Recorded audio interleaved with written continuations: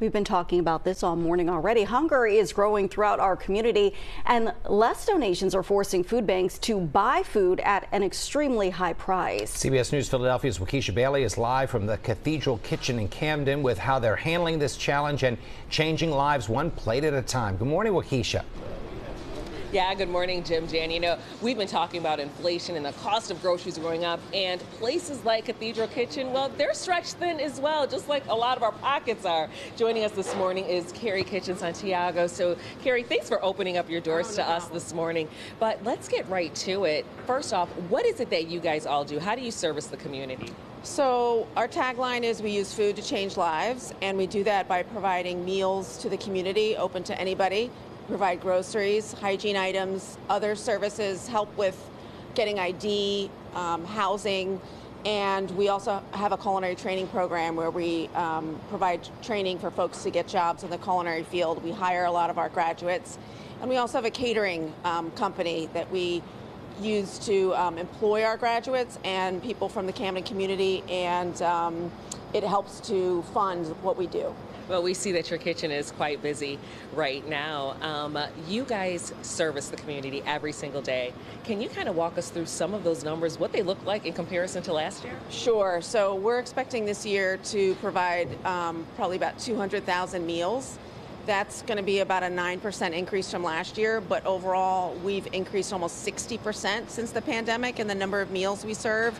We've tripled the number of groceries that we give out to the community in the last 3 years, and we've doubled the number of hygiene items. So in 2023, we gave out 80,000 items. That's underwear, deodorant, toothbrushes, toothpaste, soap, and also feminine hygiene products. You know, just hearing those numbers and with the prices constantly going up, how is it that food banks are going to even last in the coming years if things don't change? Well, I know other community kitchens and pantries and food banks around the state that I talk to are seeing the same kind of increase. And I mean, really, it's about raising more money, getting more donated food, which we rely on that as well, besides purchasing food. But it's difficult because even the cost of food that we buy is going up. It's not just the food that our participants buy at the grocery store. So in 2023, the cost of food was 24% higher than before the pandemic. I mean, that's a significant increase. So a lot of it is just trying to find ways to raise more money, especially from individual donors. Okay, and as we're going into the holiday season, Thanksgiving season, what's one last thing that you can tell our viewers right now just to wrap this up? I mean, I would just say look to volunteer and to donate to your local food bank or pantry or community kitchen, but also not just at Thanksgiving. During the summertime, outside of holiday time, is when a lot of times we don't see as many volunteers and donations. All right, Carrie, thanks so much for being with us this morning. And as she said, giving should be all year round. Sending it back to you in the studio.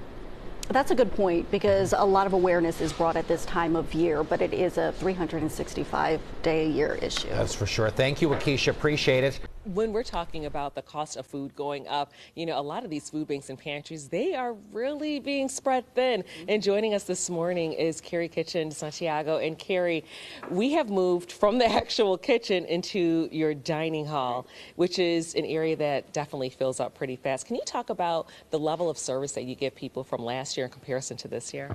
Sure. So we've seen a big increase since the pandemic started in numbers. We have seen about a 60% increase in the number of meals that we give out, and this year we expect to give out about 200,000 meals free to the public. We've seen a tripling in the last 3 years in groceries we give out, and a doubling in the amount of hygiene items. We give out hygiene items to folks like underwear, socks, toothbrushes, toothpastes. Yeah. You know, just for the regular person, groceries are expensive. How does that impact you all? So it adds to our cost for food. We buy a lot of food for the meals, and that's just gone up, and we've had to try to raise more money to keep up with that cost, but it also affects our guests.